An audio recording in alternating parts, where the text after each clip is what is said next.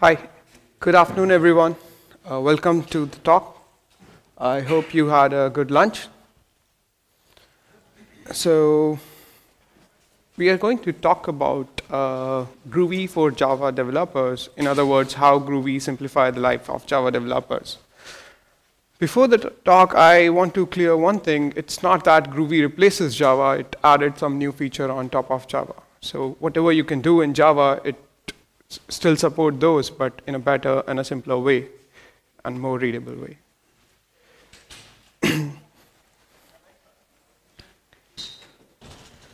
About me, my name is Puneet Behel. I'm an associate tech lead at To The New. We are located in India, and following are my GitHub credential, LinkedIn, and Twitter.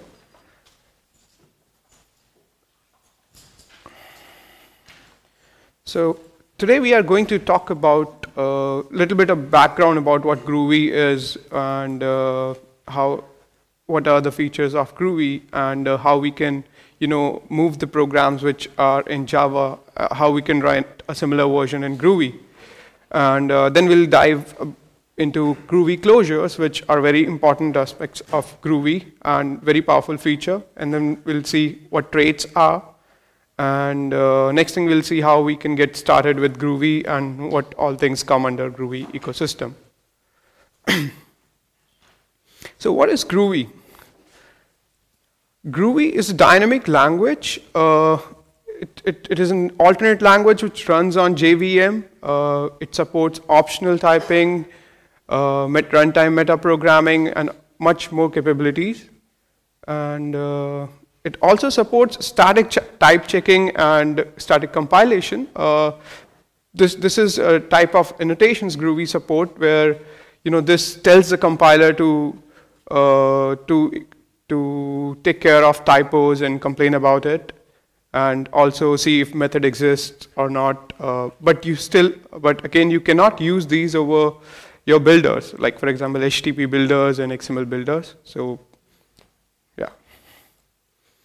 So this is from the Groovy doc site. So any information you need, you can always refer to the Groovy doc. It's much verbose, and it has a lot of examples you could go through. So some features about Groovy. Groovy has a flat learning curve, which is, for example, Groovy has a similar syntax as Java. So it's very easy to switch from Java to Groovy. And it also supports scripting. So you can now write here Groovy scripts and run shell scripts in Groovy. And I hope you already had some presentations around those. Right? And you can write DSLs. We had a talk yesterday if you were present over there. So you can also write DSLs using Groovy. And there are much more powerful features like closures, builders, compile time metaprogramming, traits, etc., etc. So how Groovy is compiled? So Groovy source code is compiled to Java bytecode and which runs on top of Java. So please mind the version of Groovy. It's older version. So Groovy 2.5 is out already, the alpha version, and 2.4.9 is the latest in 2.4 series. And you can run your Groovy jar, any program using Java as well. Just set the Groovy jar in the class path.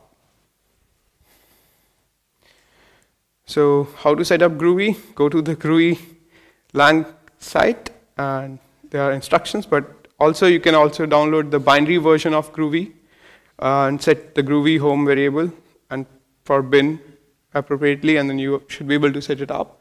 Another interesting way to install Groovy is SDKman. I think most of Groovy developers use SDKman to manage different versions of Groovy. In fact, you could install Grails and other Ratpack frameworks as well. Windows user, I'm not a window user, but you could use Baboon, which is a Windows shell. I hope you will love it. It's similar to Bash, and it makes Windows user life a little bit easier. Okay, Groovy shell. Groovy provides some utilities, and shell is one of them. So in order to open a shell, once you set up Groovy, could simply write groovy sh and this will get you into shell. Yeah, so you could simply test your Groovy programs here directly. Hello. Yeah, you could say, yeah. So you could directly, so I use it very frequently to test few things whenever I need to run a Groovy program. And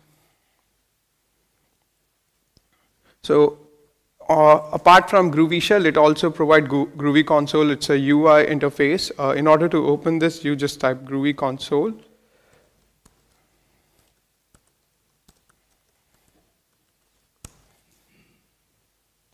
So it'll take a little bit of time, but it'll open up. Right.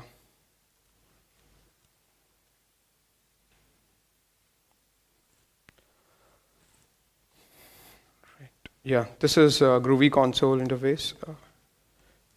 I hope you could read the text.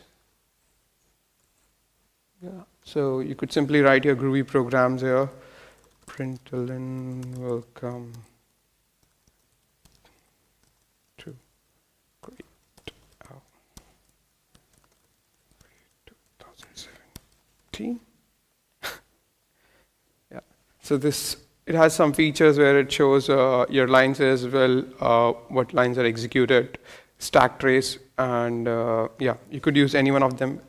And you could also use Groovy Web Console. It's so you could run your Groovy programs. You know, it's not you could do all development over here. You can just test some POCs or some glue code over here. So yeah, this should also work. Good. Okay, and that should do it. Yeah. So close this guy.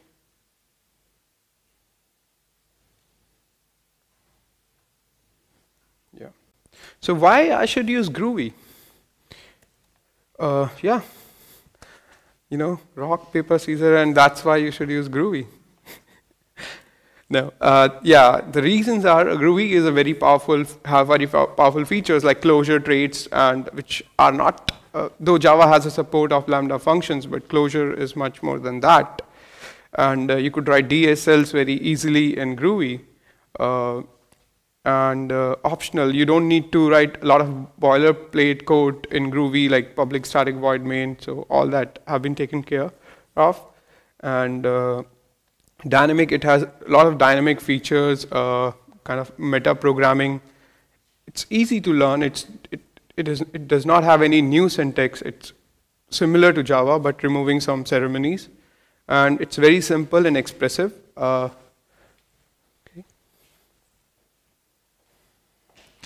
So let's see, we know the definition, we know what these are. Let's see an example and see how, what does these things mean. So here's a simple program in Java. What does this program do? Can anyone of you tell me? Yeah, it just says greeting and yeah, some place, it's adding some place and a name to greet, that's it. And it's a lots of code, and let's see what we can, when we are moving to Groovy, what we can do.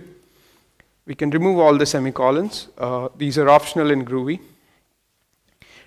So all the getter and setters comes by default, so you can remove these. You don't need to write this explicitly unless you want to do something custom. You could remove public keyword. You could in fact remove return keyword, you know, the property annotation. You could have, you know, println shortcuts. You don't need to write system.out.println. You could remove parentheses, and let's see what it looks like after removing all of these. Yeah, and there is one more thing we could do, which is this hello name, welcome to place string. We could make it more readable. So in order to use a variable inside this double quote, you could use dollar annotation and the name of variable to use it. And this is called gstring in Groovy. Don't confuse it with other things. Yeah. So yeah. So let's refactor this white space and see what the Groovy program looks like now. So this is the Groovy version of the same program. We just say, hey, greeter, create a new property and a greet method, and just create an object and println. That's it. So let's see some of the demos in Groovy. Okay. So I'm moving to this text editor for a while. Examples.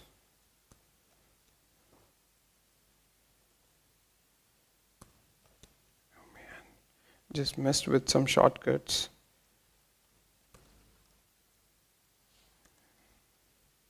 New file.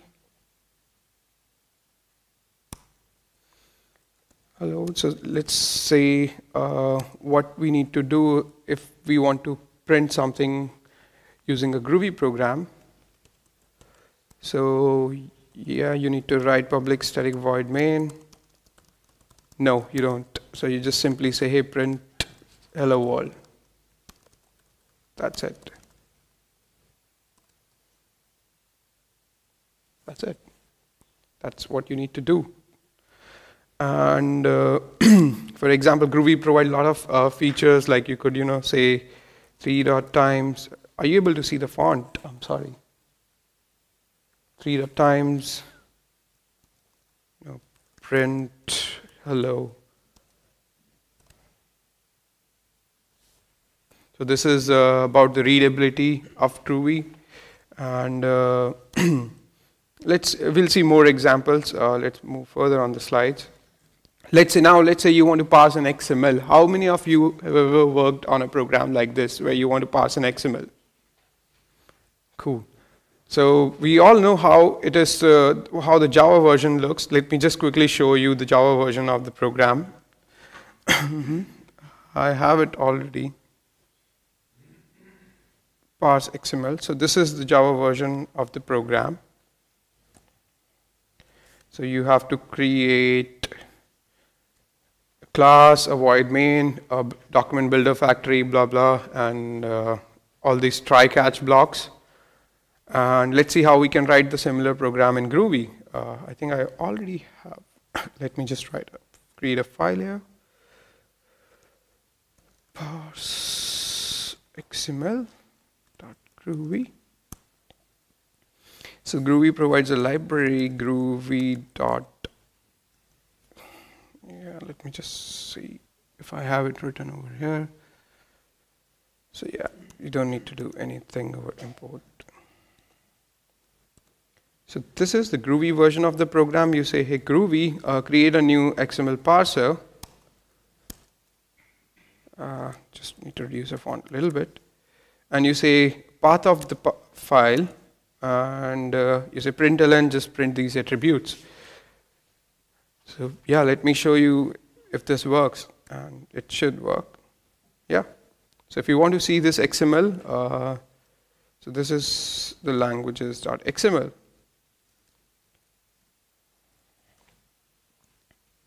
So let me just verify it's not a hard-coded version. Just adding Haskell.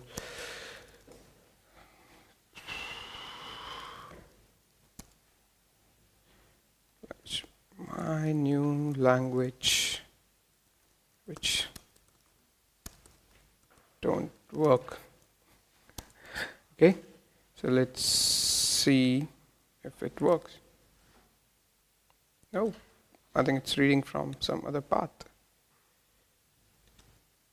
Ouch. Yeah. So this is how you could simply read a XML, and in order to generate an XML, you just say import groovy.xml.markup-builder. You say def XML new markup builder, XML dot languages. I say language let's create some languages over here. So don't get confused about the way I'm creating this list. We'll talk about it later. So you could simply create list like this, Java, Groovy, Haskell, Scala, PHP. You could say langs dot each name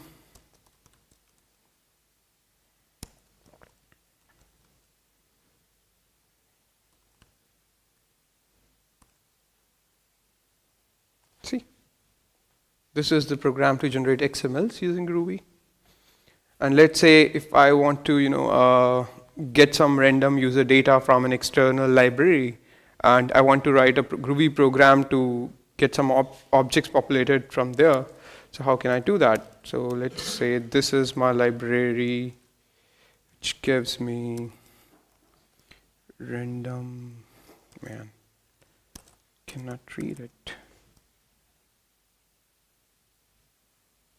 Yeah, this is my library, which gives me some JSON object. And how can I write a Groovy program to do this? So I can simply say new URL. This is my URL. And .text. This will just, okay. I'm sorry. Yeah. This should return me.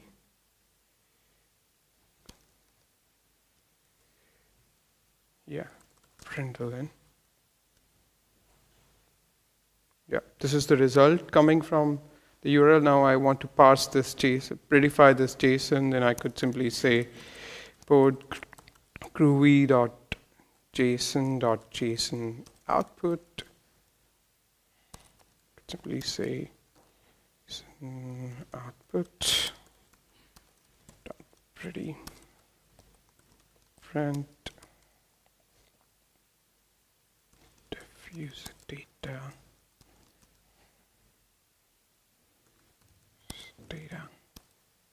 Yeah, since I said these are optional, you could simply say this as well. It's not printing anything. Again, same mistake. I can write println. Ouch. No such property pretty print for class JSON output. Is there any typo?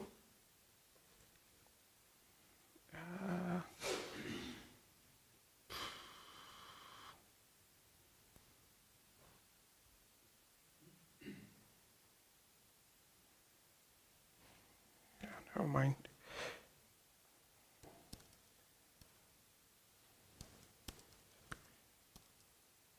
Pretty JSON or something.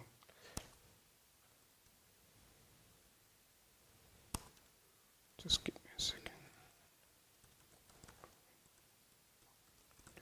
JSON. Yeah.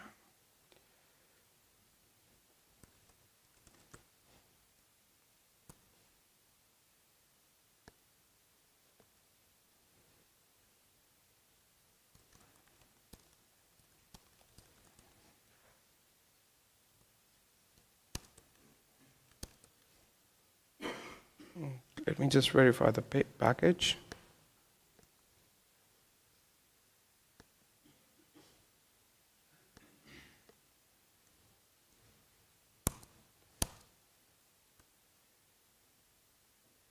Yeah, I don't know what was the error, but yeah, this is the JSON response, how you can easily read it. In fact, you could have a JSON parser to get this data in a map or an object or whatever you want to do. So these are some of the examples how Groovy makes the life easier. So let's move forward. So yeah, we saw languages. Yep. Groovy also support operator overloading, which means you could override these operators, and basically all operators on Groovy are method calls. So in your own class, you could, if you override these methods, you can simply say, a plus b on that object. And for example, a student, if you want to, or a salary or an amount, whatever it is, you could simplify this by overriding this plus operator. And now you can call this AB or A minus B or all these methods. For a complete list, you can just refer to this URL in the end. Groovy closures. What are Groovy closures? These, we saw it's very powerful. Groovy closures are basically nothing. It's just a block of code and given a name.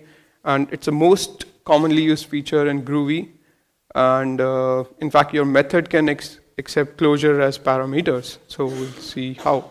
So let's say the way to define a closure is header. So let's say we have this def header is equals to AB, which just do sum.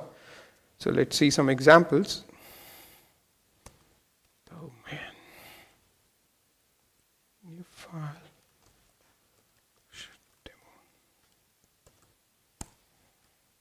So where I write def header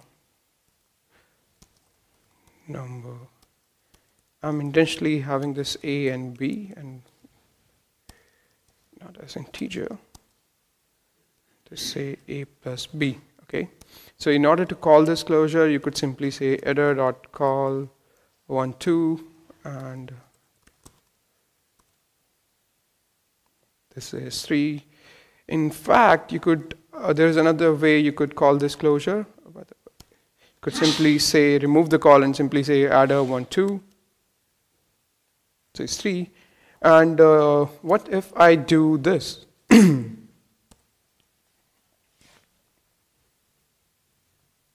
See, it should fail. So this adder has different behavior since the operator is overloaded in string and it behaves differently based on the context what is being passed inside this adder. So if I add a boolean true, if I add a double number, it will still work.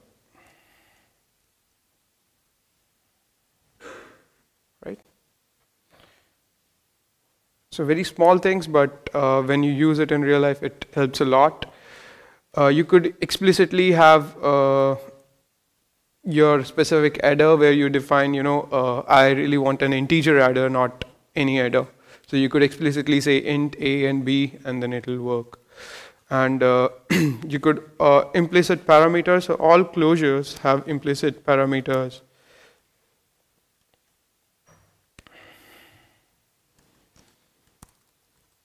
Def say hello,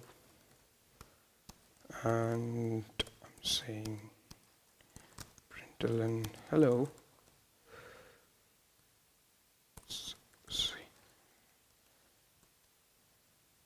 So if I say hello to, so all closures have implicit variable name it, which basically is something passed in an argument to the controller, closure, and let's say I say hello Puneet. It says hello Puneet. In fact, you could name this, make this more readable by saying name, and here you could say name. I would recommend using this way. Okay. Sorry. Yeah, and similarly, you could create some logic double it, and whatever being passed this method call, it will say just double it. For example, a string will be double A, and based on the context, it will behave differently. Or you can explicitly say double it and numbers. So you could also define closures and say that I'm passing variable number of arguments. So in this example, if you say assert sum is equals to sum 1, 2 is equals to 3, but you could say ABC is equal to ABC. So you could have a closure which accepts variable number of arguments. And please mind this assert. This is just an assertion which will tell us if this expression is true or false. Default values. So you could have a closure where you passed a variable, some default value. So if you call this multiplier 2 and 3, it will be 6, but if you call this 5, then the default value being picked up. So let's see a real demo of this too. So I can say LT A, B, and C.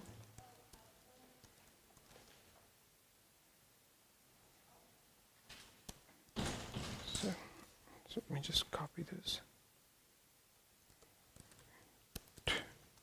A, B is equals to 10, and I say A to B.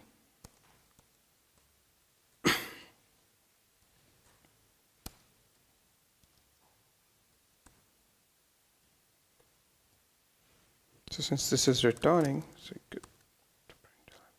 20. But important thing to note down here is you cannot have default value for this guy, I guess. 2. Okay, sorry. Sorry, you can still have it. You can also assign some methods to a closure. So for example, I want to reference this log method inside log base 10. So you could simply use dot and ampersand and the name of the method. And now I can use it like this. Groovy Collections, we already saw a glimpse of it, like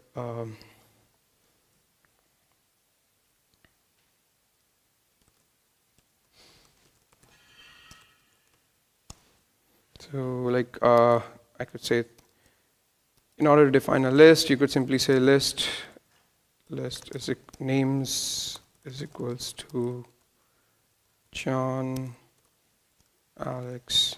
So you don't need to do new array list or new hash map or whatever. So in order to define a map, you could simply say map is equals to this. This is, you can define an empty map if you want to add some key. You could simply define like this. And on top of that, Groovy adds much more methods to make the life easy. Like in order to iterate, you have names dot each, names dot collect, and there are a lot of methods available in Groovy Collections. Dot collect.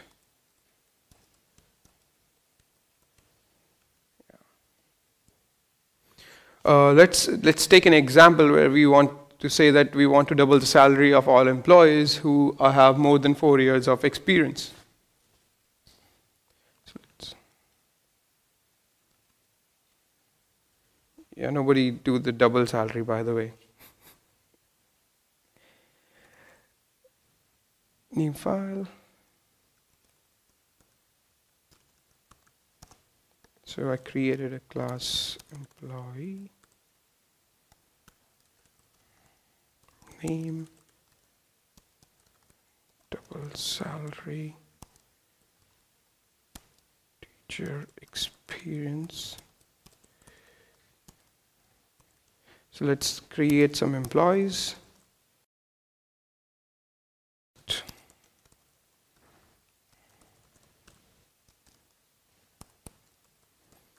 So Groovy provides some method to add employee. New employee. Can you help me with some names? I know a couple. Salary.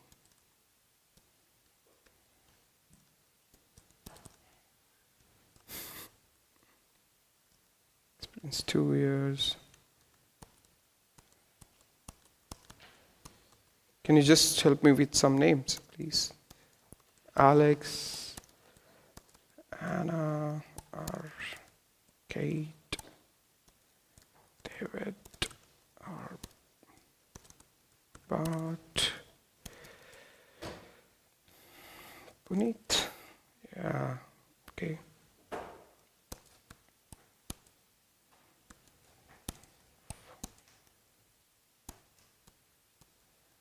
Okay, so we created a list of employees. So you could simply verify that it's created.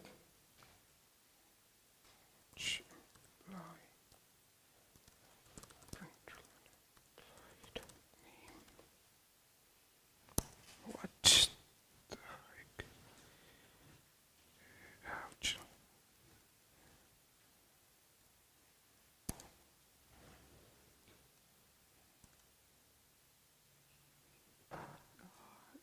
Class definition of employee.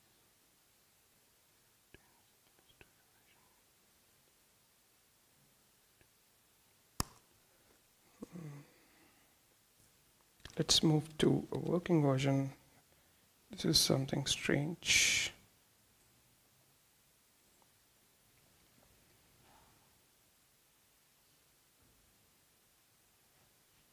So yep. So we have created employees so far.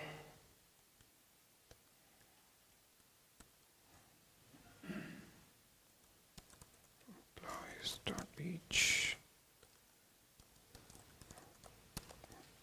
Employee.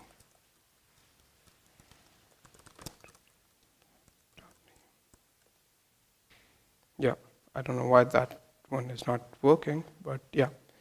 So we created a class, we created some employees, and in order to increase the salary, we could simply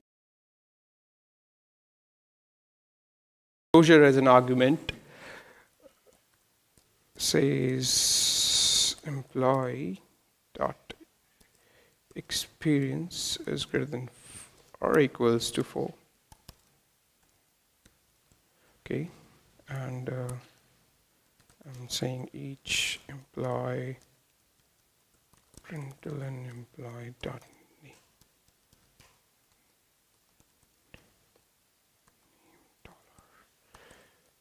employee salary dollar.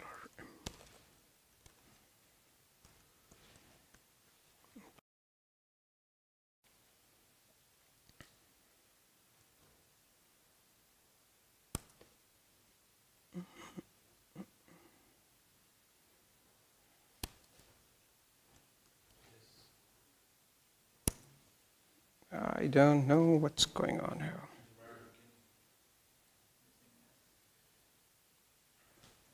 Ouch, sorry. Thanks. So it has all the employees whose salary is, but the salaries are still not double, but how can we double the salary? Let's see that. And this, it should still work. The enter, uh-oh.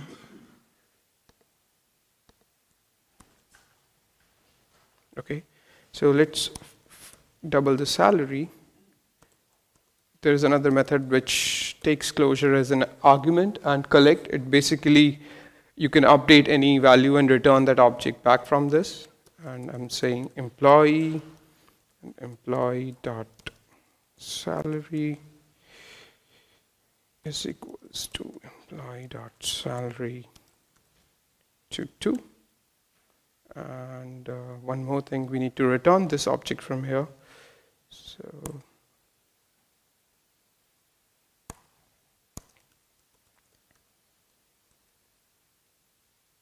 yep, it doubled the salary. For example, Bob has 2,000, now Bob has 4,000. Okay. And you could also say sort this, but for that you need to, yeah, it is sorting as well. So that's that.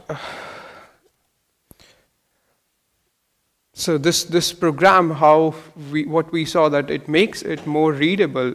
What we are actually doing is writing English. Employees dot find all employees whose experience is greater than 4, and just collect the salaries to double and then sort the names. That's it.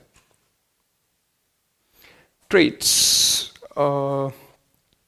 Traits. What are traits? Traits are functional constructs which allow composition, overriding, and these also support static type checking and compilation. And okay, so this is about the definition, what traits is. Let's see with an example in the Java world. So since I'm writing Java program, so please mind me with typos and semicolons. Okay, hello.java. Okay, sorry, I have to create a class, hello. Let me just verify if this is working. System.out.len hello. Okay. Okay, cool.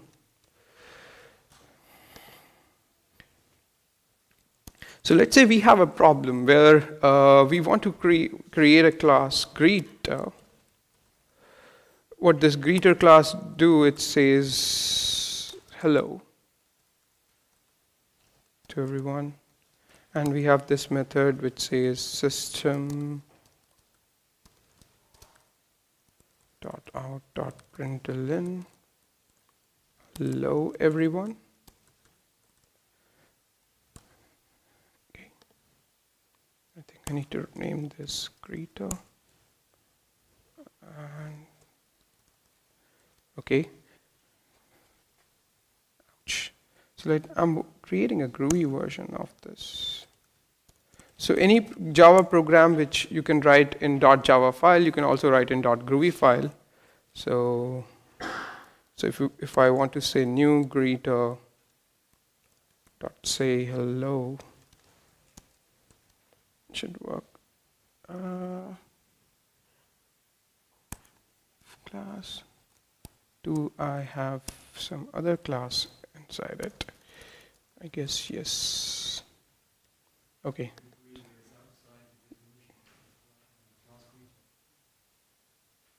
I'm sorry, what?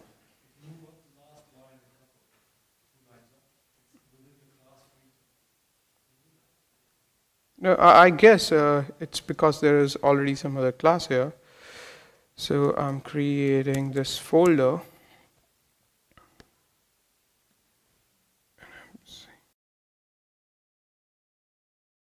Oh.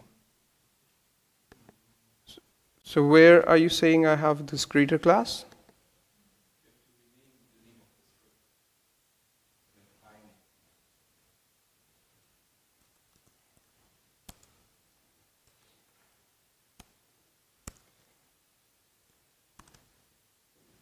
Yeah. All right. Thanks. So this is simple saying hello. Now let's say I want this hello method inside a class named speaker. So what I can do is, can I just say hello over here, or I'll create an abstract class. Interface. And I say greeter, and here I say void say hello, and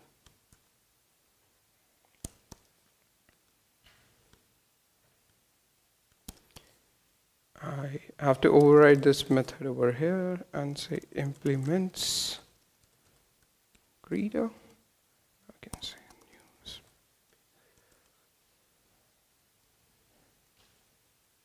Say hello. Right? But what if I need this method in another class named attendees?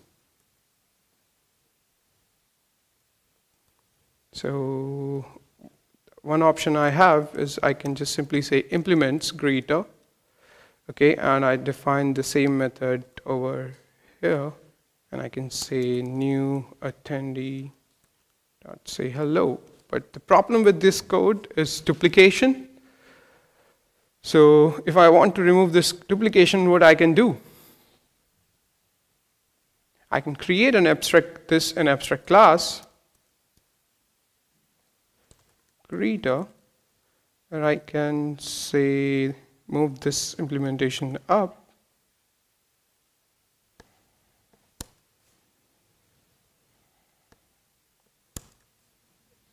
and it should work now. Sorry, what? Ouch. Yeah. Nice.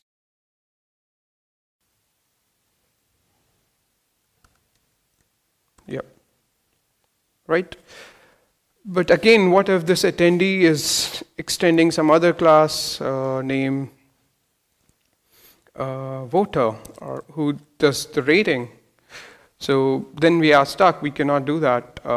So is there any way in Java to do this? Yes, there is a way. What we can do is we can say class greeter IMPL. I hope you have seen this pattern before.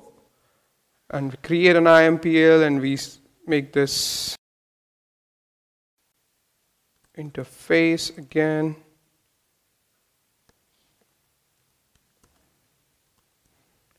And you say this, say hello. Yeah, but yeah, I'll come back to that too.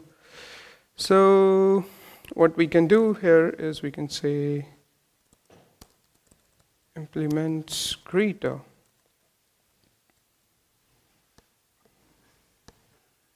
And now you can simply say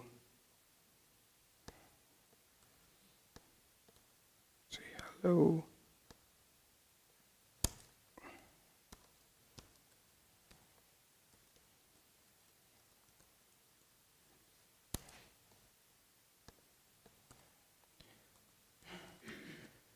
Yep.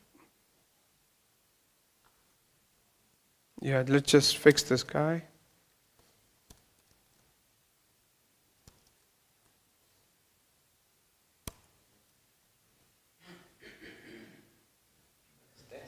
Yeah, my bad.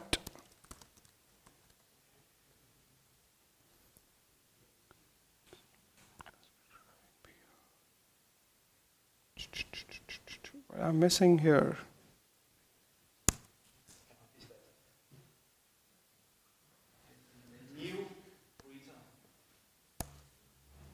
Let's just do this. Right? So this is how we can solve this. But, and what Groovy gives us with trait, it's the similar thing. You can just simply define a trait in a Groovy, trait greeter, and have a method say hello. Hello, everyone.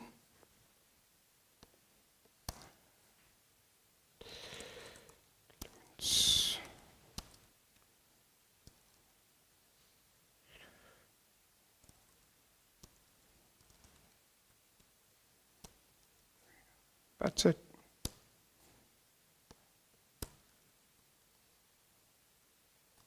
So this is the similar thing we can do with the traits.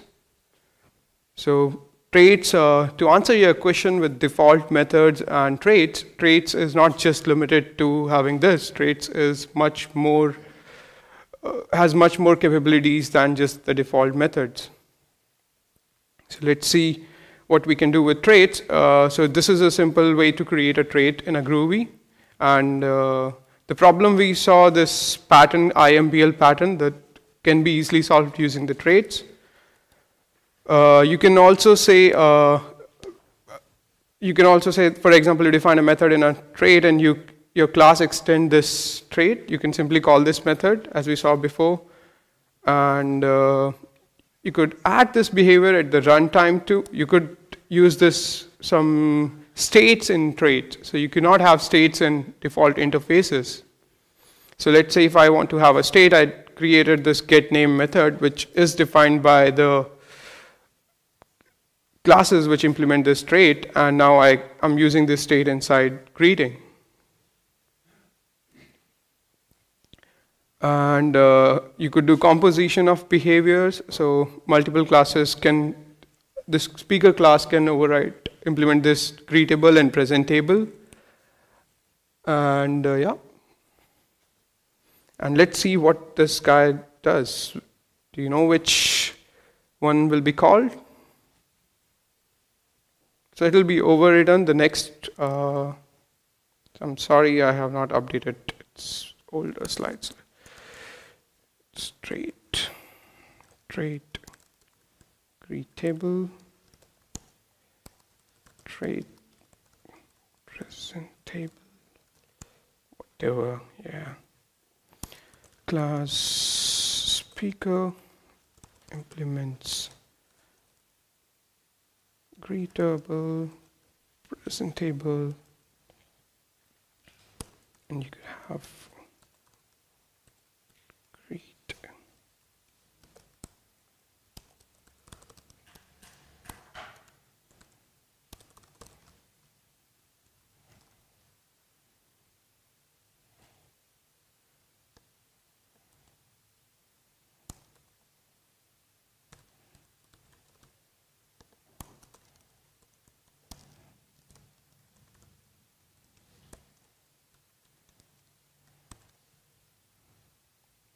So the next, whatever comes last in the hierarchy overrides this implementation. Okay. So you could also add runtime implementation using traits. For example, this attendee class is not implementing this greetable trait, but for the object, if I do this, it will fail, but I can do as greetable and it will work. So you could assign runtime behavior to the objects using as annotation, as syntax. And you could also override the default behavior. You can have a body inside your class. And what's next? Shell scripting. You could also use, since you know Java better than Shell, you could write Groovy scripts and run them as a shell language. You just have to define an environment variable on the top. So you just have to say this user.bin.env. You could write your Groovy program and run this shell script. That's it. Spock. So you could write expressive test cases using Spock, which says some library returns true, set up a library, and when result is equals to this, verify this. This is more readable and expressive. Groovy for DSL, you could write DSLs using Groovy. You could, because of shortage of time, I cannot write a DSL, but you could write a DSL and it will work. You just have to expose this. Groovy ecosystem. There are a lot of things in Groovy. SDKman, Spock, gparse, Gradle, Redpack, Groovy on Android, and Griffon, and Groovy FX, and Groove script, Groove CSS. I came to know during this conference. So yeah. Any questions? All right. That's it. Thank you.